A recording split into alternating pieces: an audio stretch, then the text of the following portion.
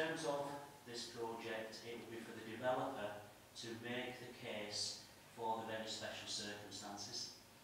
Until I see the detail of what that case is, I can't obviously comment or give a view about whether it's something we would support or would not support. But developments of this nature, and the other ones that I've seen elsewhere, there can be cases made for demonstration of very special circumstances. Maybe not in every case, but in some cases. Until I see the detail, I can't really comment on whether this would pass those tests or not. But we would have to consider that at the time when it came before the planning committee. Did you want to speak, Dave?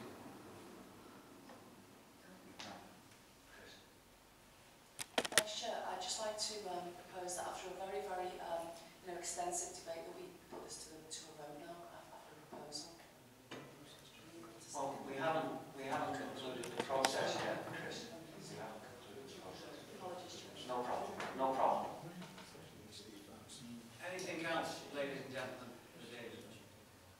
David, thank you, and thanks for your clarity. Thank you.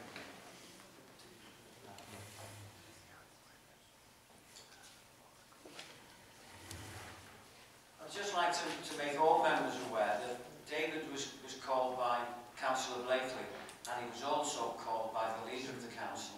So I would hope that we've covered all the points that all the members would like to ask David.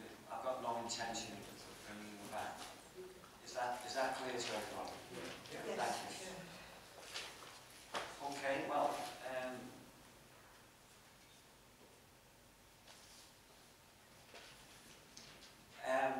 we now come to the summations, and I'd like to call Chris Blakely back, please. Again, it's the same 5 minutes, Chris, and I'll let you know when 4 minutes of that is concluded.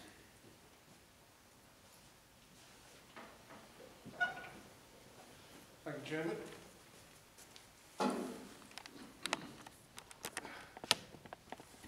As I say, I'm disappointed at Councillor Spriggs calling for a vote and actually debating it.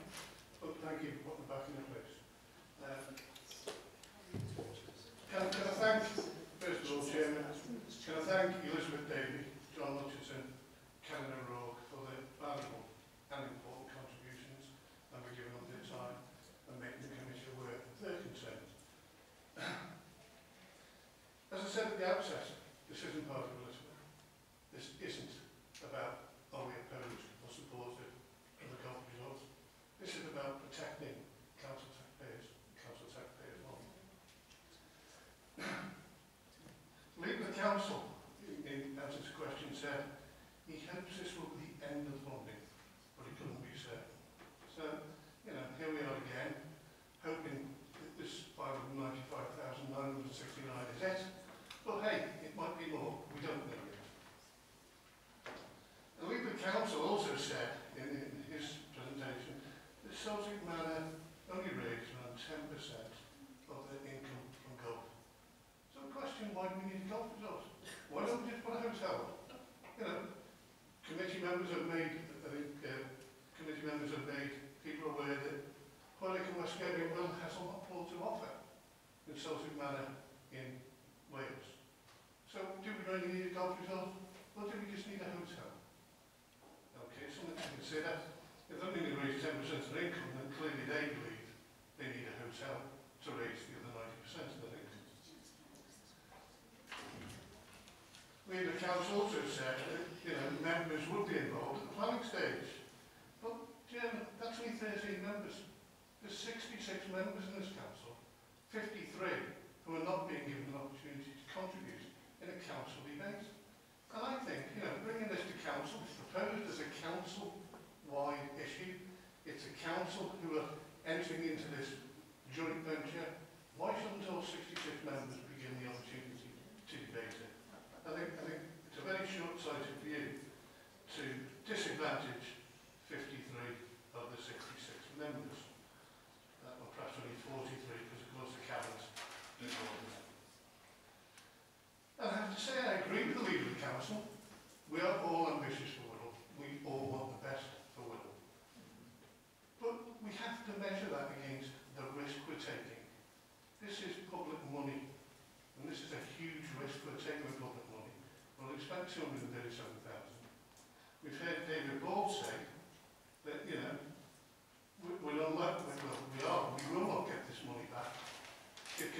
are met if planning permission is not granted.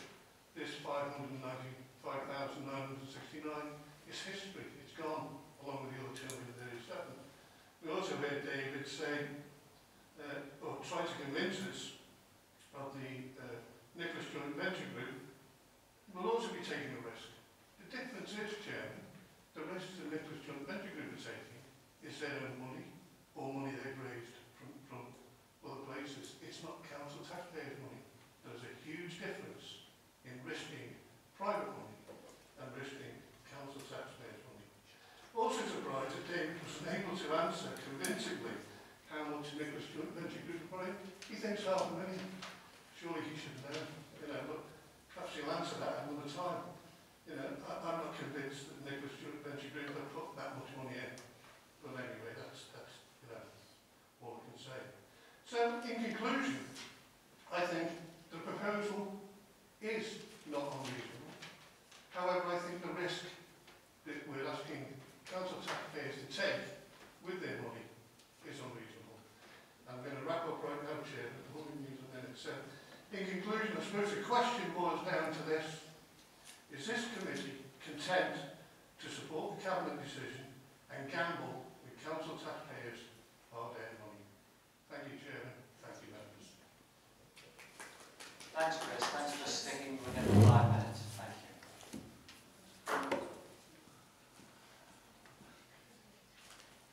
I'd now like to call the council leader. Thank you. Thanks, Bill.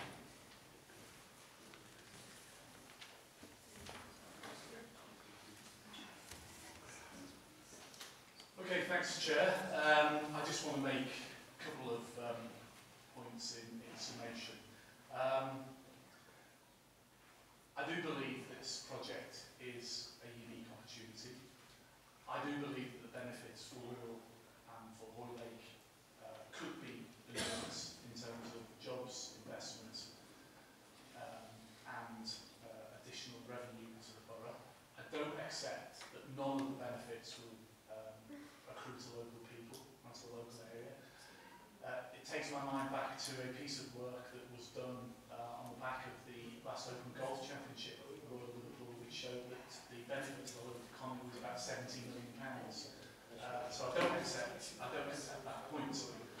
I think, Chair, what this boils down to is what is our appetite for risk. I accept that. That is what is the fundamental core of this decision.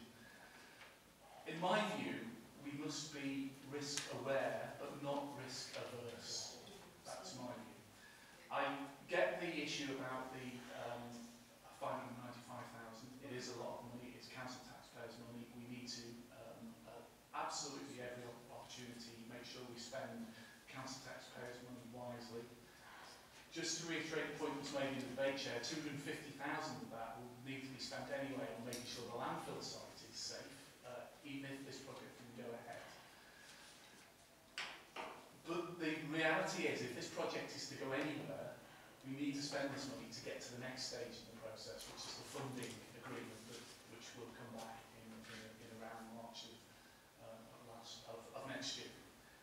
The planning process, I don't really want to comment on that because, as you've very eloquently said, is a separate process that is done objectively and rigorously and is based on planning considerations and who can predict what that may or may not end up with. But I just want to finish on this point, really. If we don't take this decision, Chair, then basically nothing will happen with this project. And are we really saying that we don't want anything like this to even be explored? For me, it's a counsel of despair. It's basically saying we don't want to take any risks at all. We don't want anything to happen.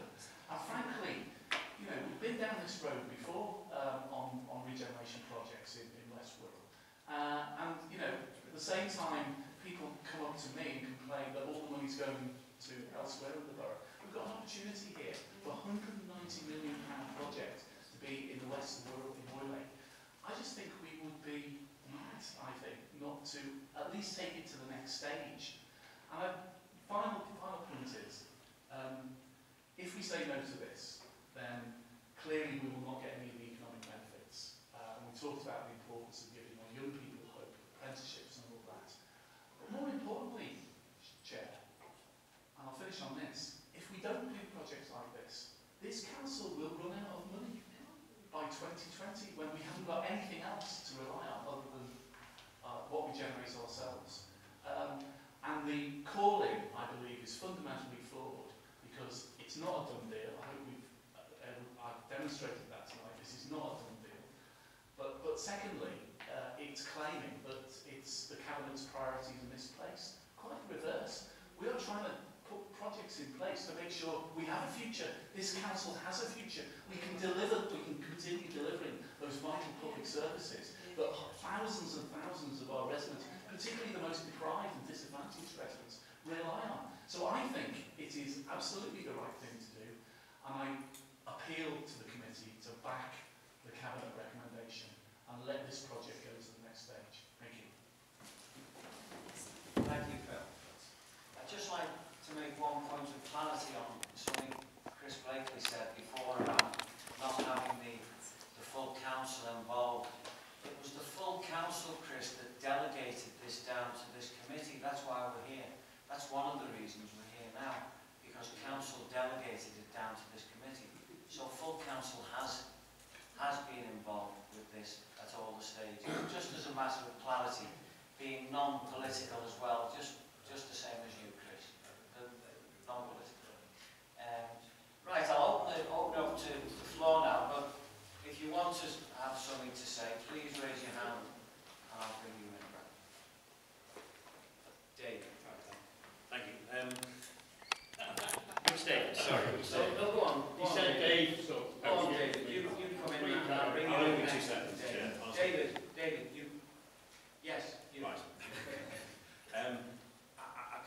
I think I've made it quite clear that I am persuaded, I have to say, anything that excites the Wirral, I'm persuaded by. But I'm not sure that I genuinely believe in a project so large that the sort of Damocles that's just been related to us here, that if we don't agree today to a further £500,000 spent, that they're not going to go ahead with something which they genuinely believe is going to be a massive profit to them.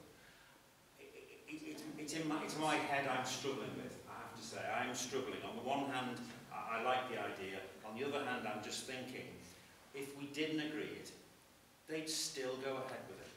They'd still want to go ahead with it.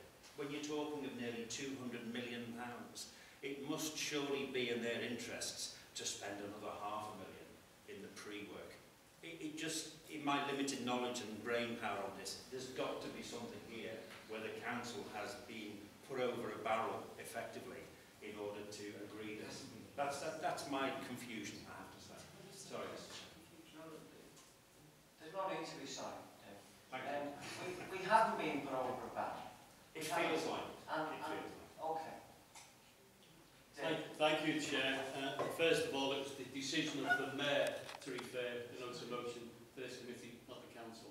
But it hasn't been to Council as well. The notice of motion was written and presented, but it's the Mayor's decision that refers it to this select committee. Dave, we don't want to get into No, Dave, I've got the head of legal services here. Yeah, And the head of legal services I've has been told through it all me myself, that it Chair, came through the council. so I know exactly how the process works. So can we continue on with the debate instead of semantics, please, Dave? Time's moving on. But I'm just making the point. Given the comments that have been made generally throughout in relation, both sides of the argument for and against the spending of the money, there's 2 things that come to mind with me anyway. And specifically, the first thing, of course, is that we've got to look at the purse for the common man, because they're the person who are paying for this. And given what's coming up with central government and the possibility of Brexit, look at what's already happened in the building industry, and that they've retracted a lot of places and fallen back, and not moving forward with projects that have been on the scheme for many years. It's not the first time it's happened to this authority. I can remember 12 keys, I can remember at least 3 developments, major developments, which have been processed, and hopefully Council Cllr will move forward, and they've all failed, they've all come back. Yeah, no, it's nothing new for the Council, so it's not doom and gloom in that respect. I'm sure there will be other people out there who think that there are opportunities and they should be taken. Again, given the information that we've heard throughout this evening, the information that wasn't readily available originally to cabinet members when they were making decisions, like the site of biological importance, which is very important, a very important decision to look at and make sure. I'm sure the planning committee will pick up all that. That's why I didn't go on in relation to planning issues when I spoke earlier. I am concerned about the whole process, and I think it would have been better debated by full council to give a full view of what's going on. That's my comment. Thanks, Dave. Chris. Yes, thanks, Chair. I'd just like to say that Councillor Blakely mentioned about putting me in my place. Well, my place is as Deputy Chair of this Business Overview and Scrutiny Committee. Yeah. And beyond that, I'd just like to also say, Chair, I think we've had a very full debate, and I would now like to make a proposal that this committee could vote on. If anyone would like to do that. Second, Chair. Hang on. Everyone draw a breath.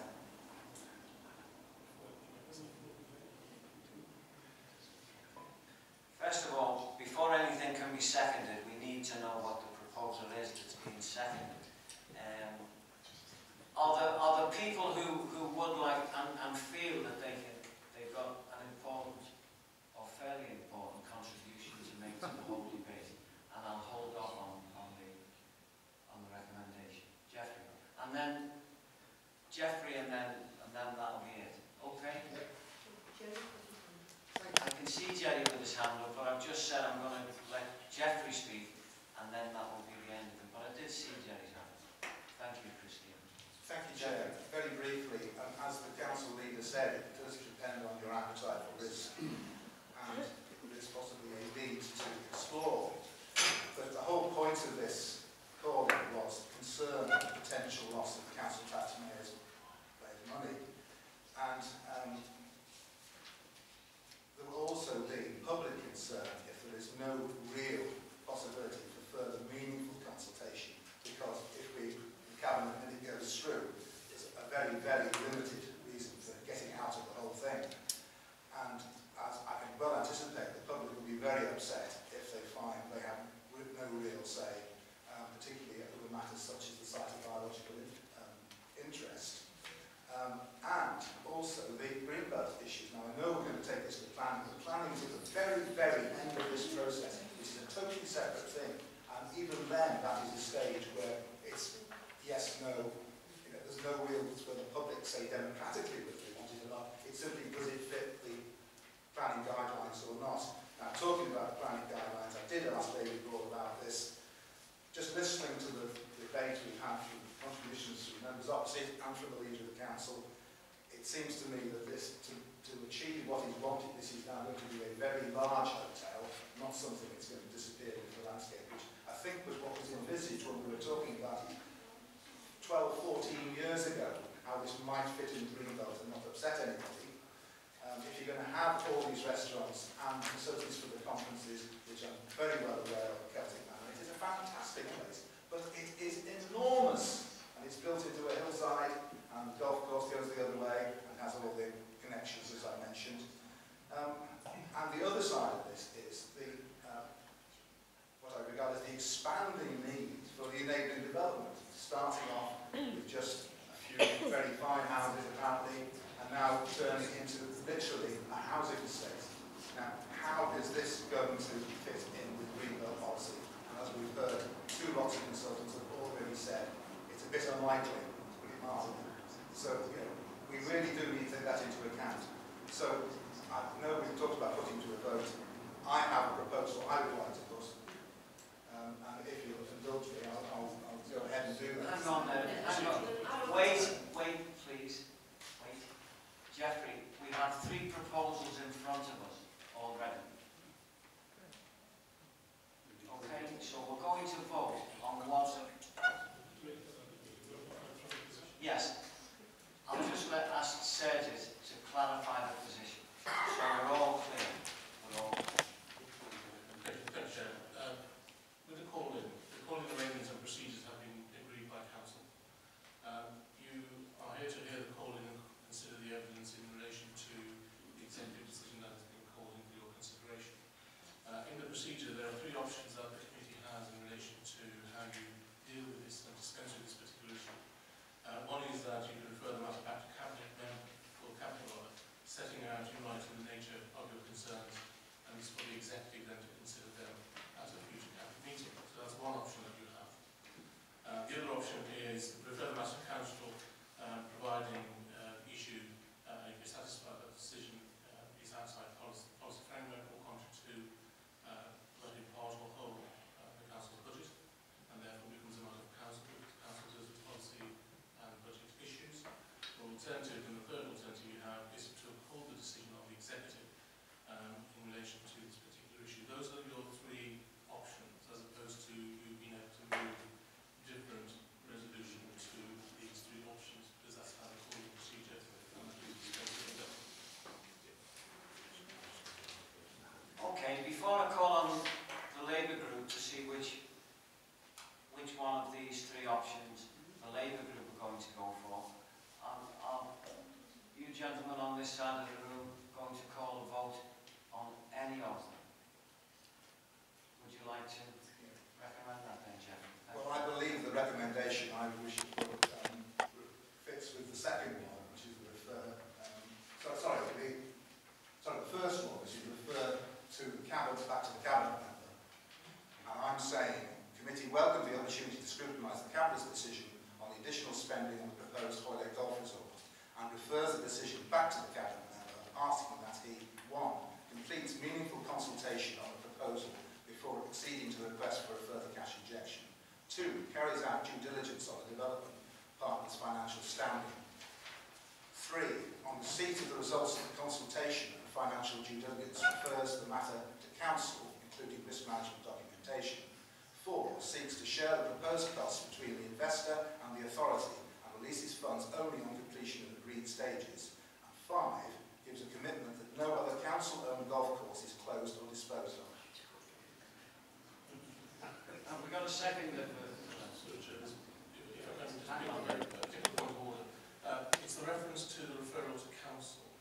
The option you've opted for is the referral back to the executive, which is Cabinet, and therefore the reference to the referral to Council needs to be amended of the Council. No, we're asking to refer back to the cabinet member, and at a later stage he takes it to Council.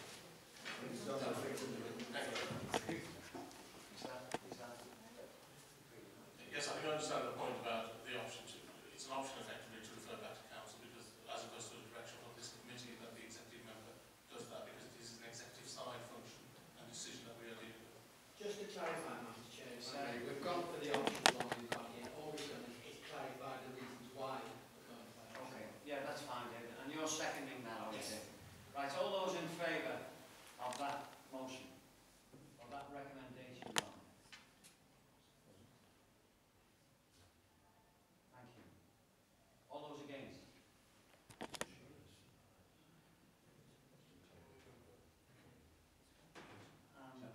We've got one abstention. Right, now with the Labour group, care to make a Yes, recommendation? thanks, Chair. Third time. Let's see if you get it right. Okay, so it's the third option that the Labour would like to present, which is upholding the decision of the executive. And I'm saying, this committee upholds the cabinet decision to take the necessary next steps in the development of the Hoylake Golf Resort as an exciting and ambitious project that we hope will prove beneficial to the people of Wirral in terms of jobs, local businesses, leisure opportunities, the environment and the visitor economy. Thank you. I'll second that, Chair. Thank you. All those in favour?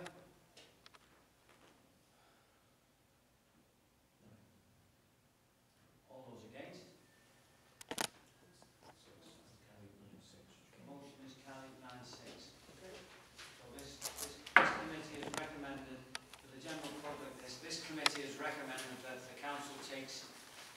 this proposal onto the next stage.